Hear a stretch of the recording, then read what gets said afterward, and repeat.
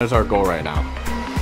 So a little trick, because if you pull these out and you get them dirty, the ends of them or something, then you'll have fiber loss and you might have to replace the whole thing.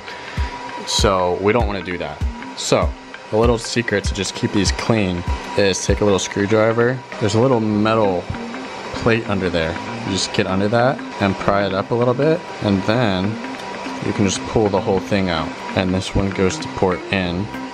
So we'll take this out, put it over here and pour it in. As you can see, that kind of pulls. So we're gonna have to get some slack up out of here.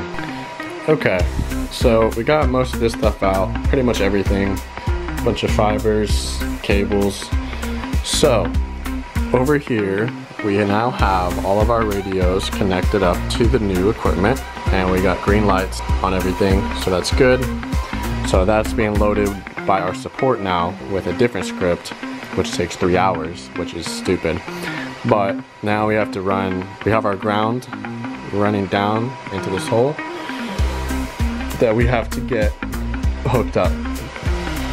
So I'm thinking we cut it, stick it up here. That's what I'm thinking. So we'll get that done. We gotta pull these old power cables out.